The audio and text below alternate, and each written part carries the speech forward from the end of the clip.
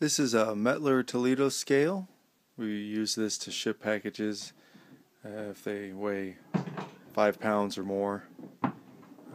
If it's less than 5 pounds, we got a smaller desktop scale that we throw first class weight packages on anyway. A little bit about it.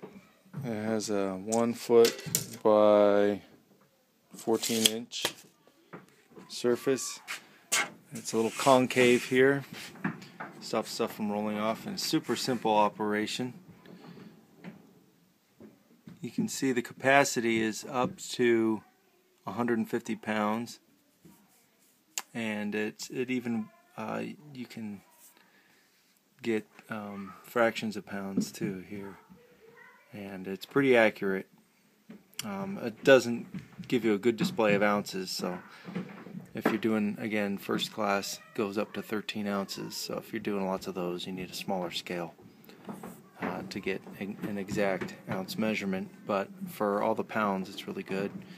To calibrate it, let's say it's off of calibration, put the measuring tape up there, you push this button and it goes back to 0.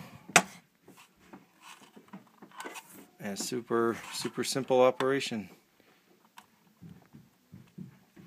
There's not much to it. It's just a good scale. It's worth the money.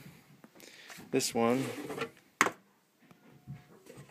take the lid off. It comes right off. There's no screws. You can see the model of this one is a PS60, and they are locked here so that you can't tinker with it and mess around and alter the scale. And this one's pretty good. You can take this 2 screws here, take the display off, and mount it on the side if you need to fit in a different kind of a spot. These feet adjust so you can make sure it's on a flat level surface. They're nice soft rubber, and it runs on a simple plug here. It's a little dark. Let's see if I can spin it.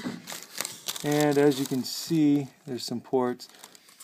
This one's a Cat 5. That's what the display plugs into. There's another Cat 5 port and a USB port, so you can plug it right into your computer, and the weight will just go right in your postage programs and your shipping programs. So it's a good scale.